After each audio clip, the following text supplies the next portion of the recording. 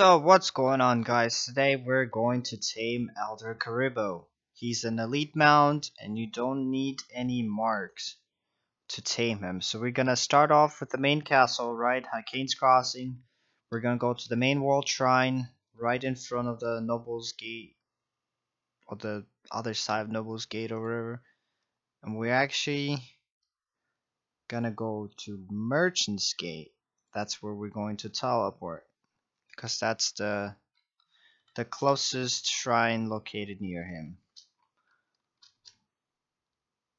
So we're just going to take a left and he should be around here.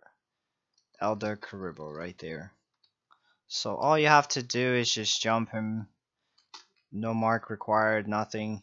If you're low level, let's see, they're level 7, so once you get to a crossing you should be above his level anyway.